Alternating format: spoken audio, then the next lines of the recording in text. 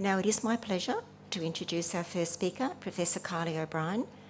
Kylie has a background in Chinese medicine, public health, and previously optometry. She is now one of the leading educators in medicinal cannabis in Australia. Her first book, A Clinician's Guide to Integrative Oncology, was co-authored with Professor Sali, and she is currently writing a new book focused on medicinal cannabis and mental health with Dr. Blair. Kylie, over to you. Okay, so who's used cannabis before medicinally? Who's interested in using cannabis? Okay, great. All right, so I'm talking about medicinal cannabis this evening, not recreational use.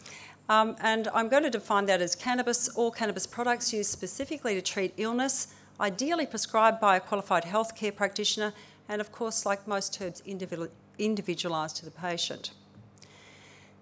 Now, it's got a very interesting history. This plant has been used medicinally probably for at least 12,000 years that we know about. It's the oldest written record is in one of the Chinese texts, the Shen Ben Chao Jing, and it was used to treat constipation, female reproductive tract problems, malaria and constipation. They even used it as an anaesthetic when they mixed it with wine. I probably prefer the anaesthetics of today, but maybe that was all they had then. Now, if we look in different cultures, it was used in ancient India, it still is, in a drink, and it's called bhang, and they use that for anxiety.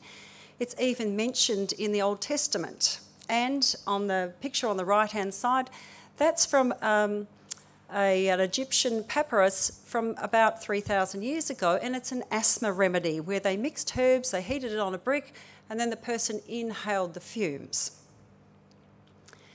Now, in Europe, several hundred years ago, when I guess Europe dominated the seas, they actually used the fibre from the plant for its sails and ropes.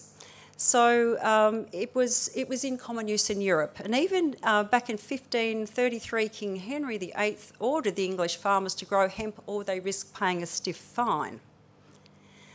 Now, in the 1700s, war with Britain was approaching, and I didn't know much about the Boston Tea Party, but it was a protest at the Boston Wharf where the American, I guess, wharf operators threw British tea into the drink. But the Americans were already starting to assert their independence. There was a tension between the colonies and Britain. So they started to refuse to send the raw hemp fibre back to Britain, and they started to process it themselves. Now, even the Declaration of Independence was penned on hemp paper. So by the mid-1800s, hemp was the third largest crop, cotton was the first one, and tobacco. Now, George Washington grew hemp. In 1762, Virginia awarded bounties for hemp culture and manufacture, and they imposed, again, penalties on those who didn't produce it. So there's a bit of conjecture in the literature whether George Washington was sowing hemp just for the fibre or whether he might have been using it medicinally as well. But that's a couple of his diary entries. And the reason I think that is when he's talking about beginning to separate the male from the female hemp rather too late. To produce cannabis medicinally, you need to keep the female plants separate from the males. You want the unfertilised flowers. So that's why they think maybe he might have been using it medicinally as well. Who knows? Now, in the American Civil War in 1861, the hemp fibre was starting to decline in its commercial value because it was getting overtaken by cotton, and also Jim and the steamship was powering along. But then they started to increase in terms of its value as a medicine. So it was actually quite common in the US. It was used in particular for pain. So a company called Grimalt & Sons also marketed it as cigarettes as an asthma remedy. So it was a staple in a lot of things used for pain relief, in plasters and poultices and ointments. Now, in 1860, the Ohio State Medical Society was the first one to actually get a government grant to study it. And Sir William Osler endorsed cannabis as the best treatment for migraine headaches, as well as its the pain and the nausea and vomiting associated with it. Whilst over in the UK, Sir John Russell Reynolds, who was the Queen Victoria's personal physician, he used it to treat the Queen's menstrual cramps. And he also endorsed it for the use of insomnia as well. Now, I didn't realise in the 1920s in the US, alcohol was a banned substance for about 14 years. And then it became unbanned around 1934. America was heading into the Great Depression, and the Federal Bureau of Narcotics was facing a downturn, whether they could actually substantiate such a large staff. Harry J. Anslinger was the head of the Federal Bureau of Narcotics at the time, and he turned his attention to something else he could, I guess, ban, and that was cannabis, under the name of marijuana. So basically a smear campaign started on medicinal cannabis. It was also a way of, I guess, stopping Mexicans coming into the country with their marijuana. And if you look at the, I guess, the demographics of who got thrown into jail after the prohibition started, it was a lot of black people. The AMA, the Australian Medical Association, challenged the claim that cannabis was a dangerous drug at the time because on the US pharmacopoeia, there were over 100 indications for the use of medicinal cannabis. Doctors were using it very commonly. But the Marijuana Tax Act in 1937 got passed, and as a result, it basically prohibited the use of cannabis. Now, at the moment, worldwide, United Nations Single Convention on Narcotic Drugs, cannabis is a Schedule I drug, which means its international trade and production is restricted. In the US federally, under their Controlled Substances Act, it's an S1 drug. So that's a substance with high potential for abuse and no accepted medical use in treatment, which is kind of strange, isn't it, given that over 100 indications of medicinal cannabis before it was prohibited. Now, the World Health Organization expert committee did a review on cannabis and some of the main active constituents in the cannabis plant. And they recommended in 2018 that the recommendation will go to the UN next month, that one of the main active constituents, cannabidiol, which we'll talk about in a moment, should be removed from Schedule I of this United Nations Single Convention. So that's just a little bit about the history. So what is cannabis? How many strains of cannabis do you think there are? Give me an idea. 5,000, 100, 50? Okay. There are hundreds of strains. So firstly, it's a plant. It's one species and two subspecies, sativa and indica. There's a little bit of, I guess, argument within the literature about taxonomy or how you name things, but we'll go with this definition at the moment, which is the World Health Organisation's definition. Now, how is it used?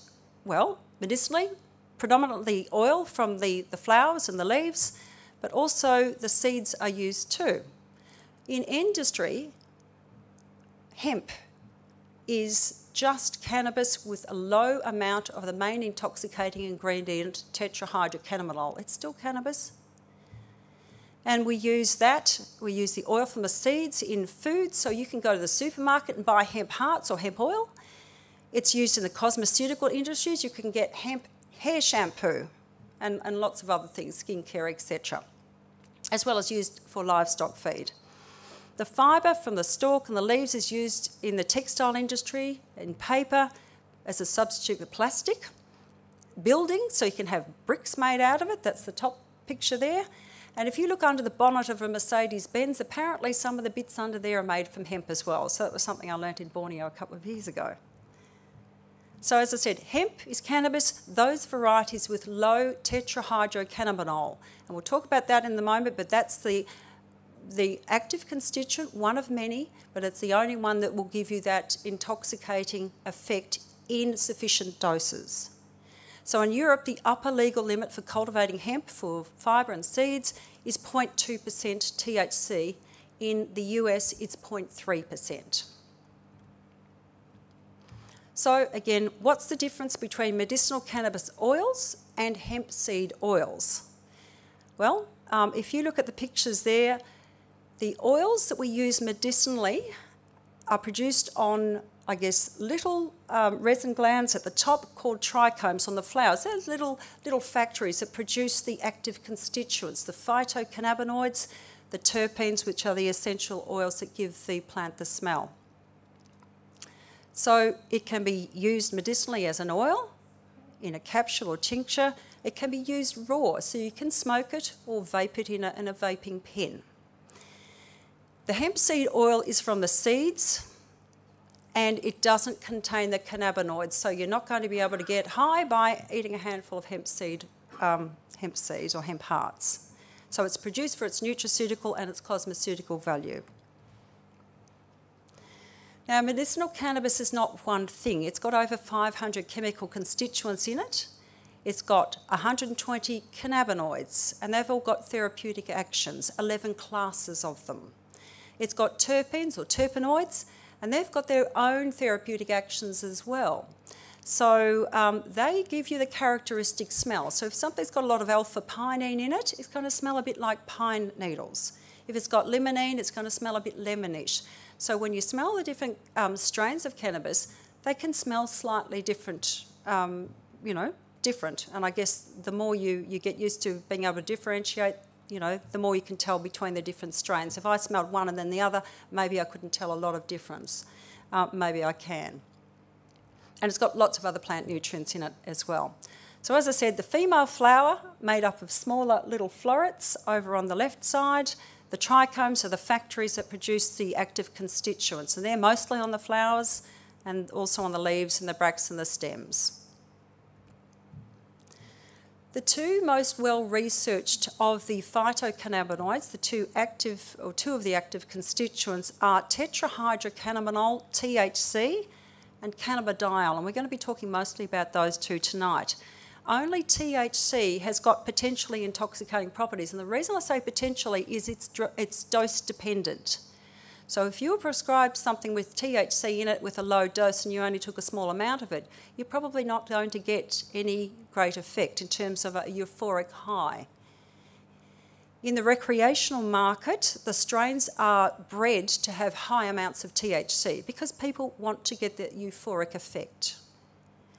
And as I said, the plants actually contain the acid forms of the cannabinoids. So if you took the plant or the flower, it has the acid forms, and they're not intoxicating. It's only when you age it or heat it or exposure to light where you lose CO2, it's called decarboxylation, and then you get the non-acid form, THC. That is the one that has potentially intoxicating properties. So that's the difference between the raw plant just taken out of a pot plant.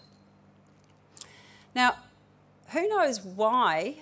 Have you got any idea why cannabis might work for humans? Do you realise we make our own cannabinoids in our body? Who knew that? A few people. Oh, you're well informed. Okay, so we've got humans and animals have got our own cannabinoid system, within cannabinoids. And this endocannabinoid system is in nearly every part of our body. It's critical in the homeostasis of nearly all our organ systems. So homeostasis is what it does. It modulates all these different things, our immune system, our energy and metabolism, the development of the embryo, the development of our brain as we grow from a fetus through to adulthood. It regulates inflammation and pain, our emotions, and many others. Three main components. We have endocannabinoids. One is called anandamide. Ananda means bliss in Hindi. The other one is 2-AG, and there are several others. We've got receptors, basically CB, cannabinoid receptor 1, cannabinoid receptor 2, CB1 and CB2, and others. And then we've got the proteins that are involved with synthesising them, transporting them and breaking them back down when they're used. So this picture here just gives you a little bit of an idea of how extensive these CB1 and CB2 receptors are in our body. Now the CB1 receptors are mostly, in particular in our brain, but also in the other organ systems of our body. And the CB2 receptors are in particular in our immune system, in our immune cells and organs. Here's just a picture of the brain and the areas where the CB1 receptor. And a lot of these areas relate to how we process stress and emotions. I won't give you a big lesson on how they work, but essentially they're called retrograde messengers. They are produced on demand, so we have a low level of endocannabinoids, anandamide and the others, under normal conditions. But they get synthesised fairly quickly in response to different stimuli. So that could be a viral infection, it could be stress, it could be exercise, it could be inflammation. And what they do is that they diffuse across what they call the synaptic cleft. They go back to the other sending neuron and they modulate the release of other neurotransmitters in the body. So that's essentially how it works. Once they've done their job, they've modulated these other neurotransmitters, they get degraded very quickly and removed from the system. Now, a deficiency or a dysfunction in some way of our endocannabinoid system is implicated in many conditions of the body.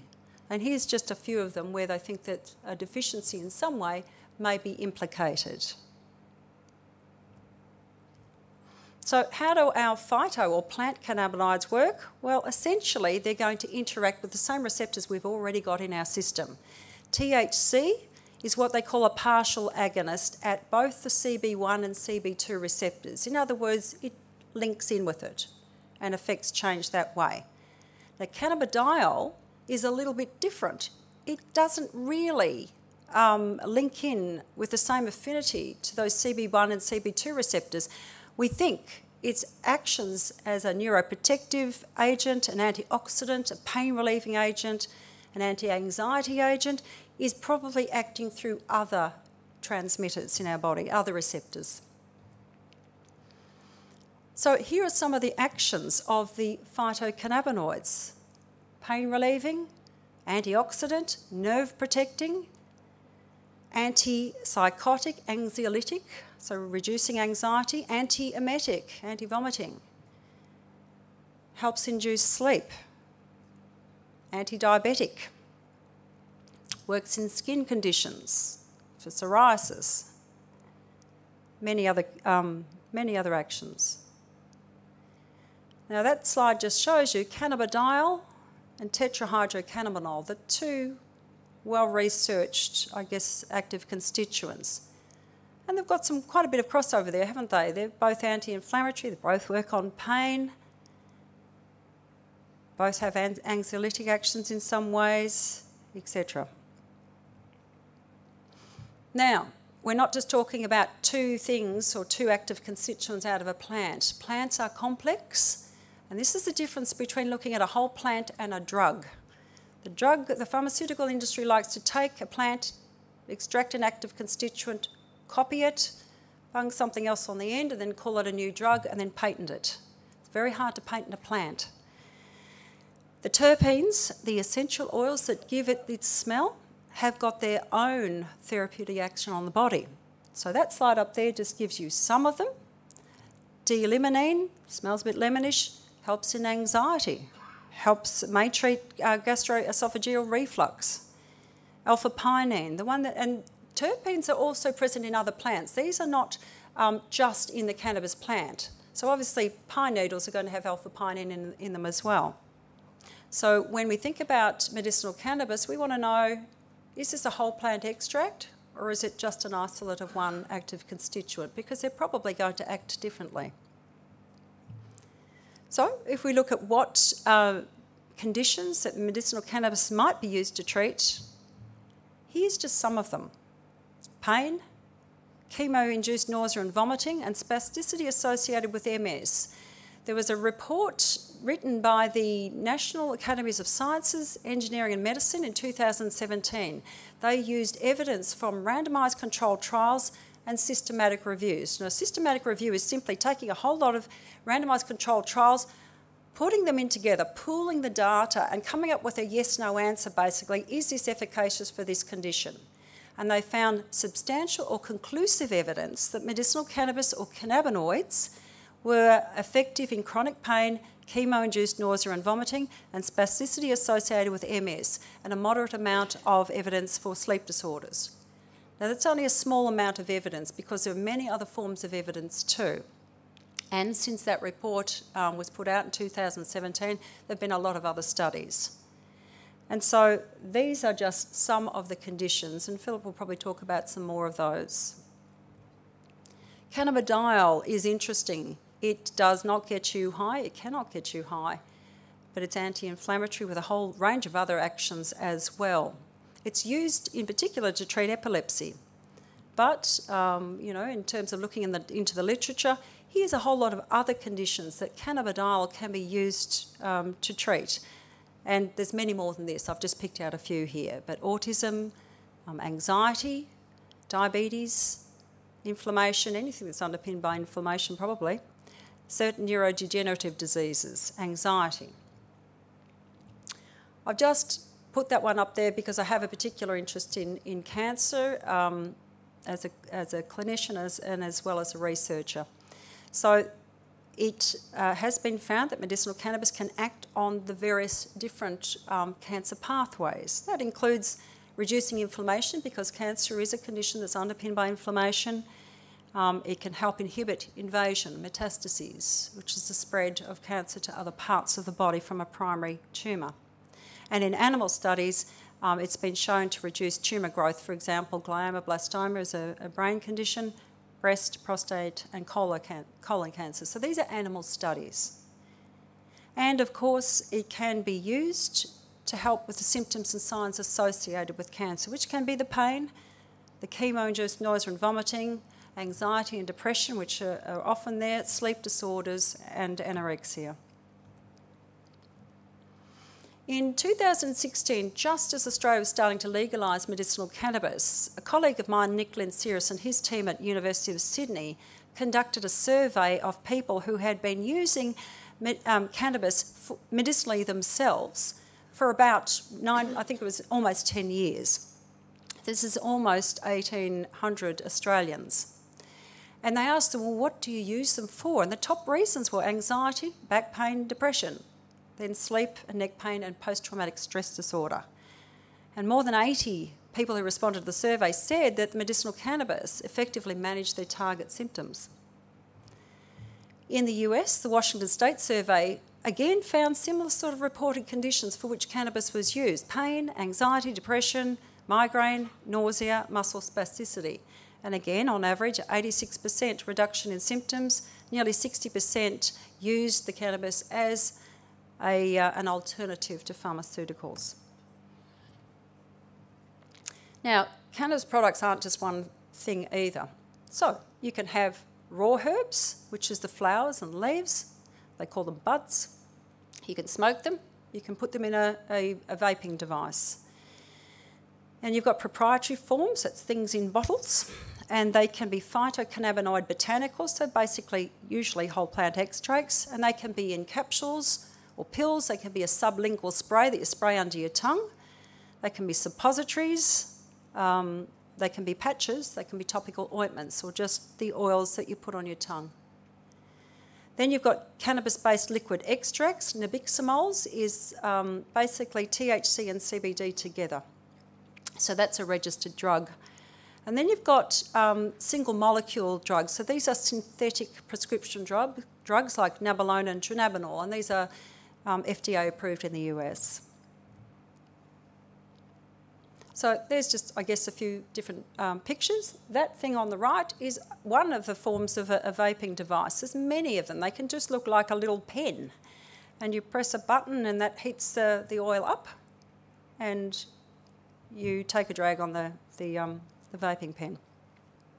I guess the difference between smoking and vaping compared to taking it as an oil or a capsule is that it gets into your system very quickly because you inhale it into your lungs and it goes fairly quickly into your bloodstream from there. Whereas if you take it as an oil or a capsule, it's got to go into your stomach and it has to go through what they call the liver, the first pass mechanism. So it takes longer to get into your system, but it probably lasts longer as well. So sometimes for acute conditions where there's acute pain or something like that where you need to get it fixed quickly, then probably the vaping is a quicker way to act than obviously waiting for it to work for a few hours before it gets through your stomach. So that's why there are different ways of taking cannabis. So as I said, oils ain't oils.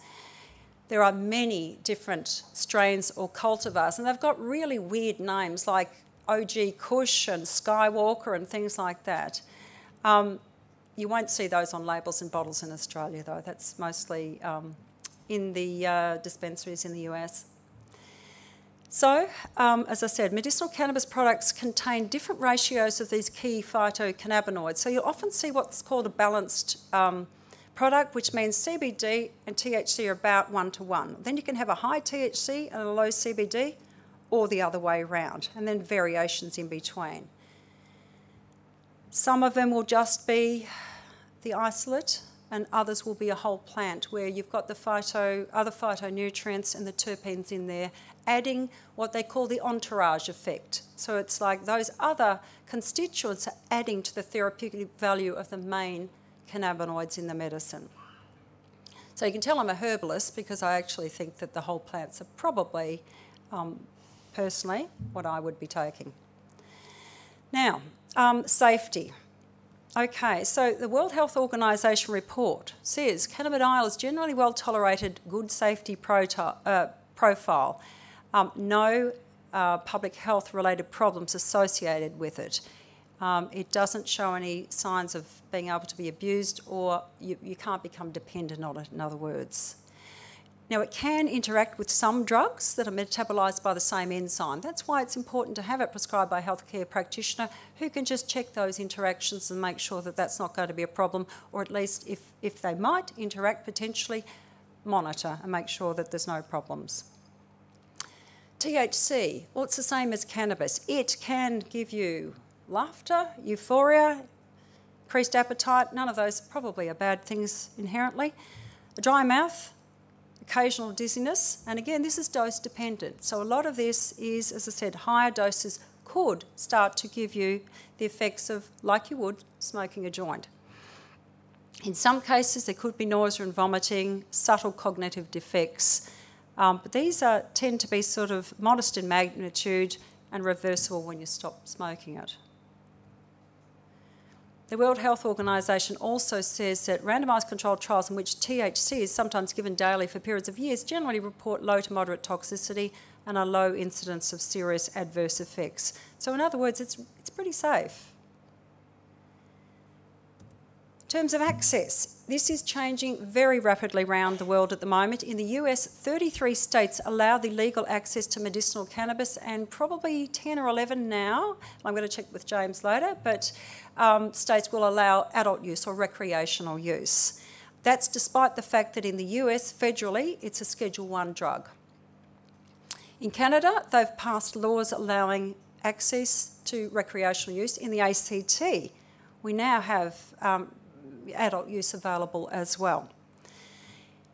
In Australia, I think things are still relatively difficult, and there's a number of reasons for that. Now, we know that probably over 2 million Australians use it recreationally. Anywhere between 100 and 200,000 Australians are using grey or black market medicinal cannabis. They're sourcing it themselves for their own medical problems. Now, it's possible in Australia. Since 2016, it was legally available in Australia. However, CBD, cannabidiol, is a Schedule IV drug, which means prescription only, and anything with a reasonable amount of THC is a Schedule VIII drug, which is a controlled substance. So that means only doctors are able to prescribe it, and they have to go through a special access scheme or become an authorised prescriber to do so, which is a lot of paperwork, basically. And that's because in Australia, under the Therapeutic Goods Administration, medicinal cannabis is still considered an unapproved medicine. Now, my argument now is that was back in 2016. We're now in 2020. When are you going to approve it? Our driving laws make it an offence to have any amount of THC in the body. So if you get pulled over and they do a drug test on you and you've got THC, then you're guilty of going against our driving laws. So that's a problem. And I actually had a I had lunch with Scott Morrison last year, lucky me. And a friend of mine had a seat at his table and said, you go in my place, and talk to him about cannabis. So I had 2 minutes to get something across, and I said, you know, we've got a problem with our driving laws. If you get pulled over, you're done for drug driving. He said, can't you just hand over your prescription? And I said, that would be logical, but no, not in this country. So we've still got a problem, and that's off-putting for patients and probably doctors as well. In that, you know, they get worried. And same with workplace safety as well. Some workplace will test you.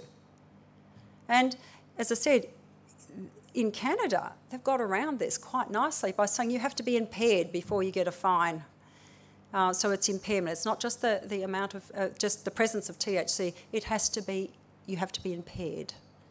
That would be a more sensible law for our country.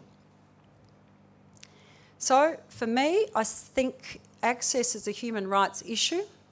It's difficult. A lot of doctors don't prescribe it because they don't know about it. It's not familiar to them. There's a stigma sometimes that they're worried about. So we have a bottleneck, in other words. It's difficult.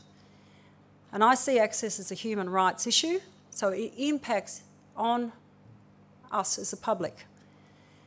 1 in 5 Australians alone could benefit from medicinal cannabis for chronic pain. And if you look at it from an industry perspective, jobs, etc., for the industry, it's impacting dreadfully on that as well. So it comes back to education. I'm glad you're all here tonight, because that's the purpose of this, education. And I like to end with this slide, because the usual thing is talk to kids about marijuana thinking it's, you know, something to put them off. Many studies, even from our government, find that pot is virtually harmless. In fact, cannabis is one of the most beneficial plants, etc. So I never thought my career as a Chinese medico would be hijacked by a plant like this. I've got Professor Ian Brighthope to blame for that. He asked me to come into this and look at this as a serious need for education a couple of years ago.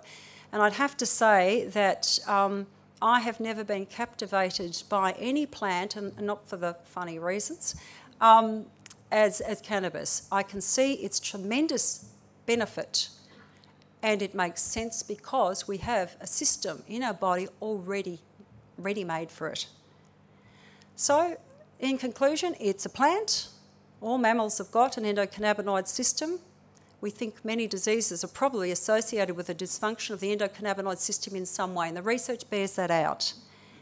There are active constituents in cannabis, and they can interact with our cannabinoid receptors. There are hundreds of different strains, and there is a growing evidence base. So if anyone says there's no evidence for that, send them my way. It's been demonised historically, and it continues to be demonised. So I think you've done the right thing. You're educating yourself about it. If you're interested to learn more, I would consult a doctor who is trained in medicinal cannabis, and there's a number of them here at Niim as well. And again, access is a human rights issue, so if you feel strongly enough, I'd encourage you to start to talk to your local politician and help get things changed in this country.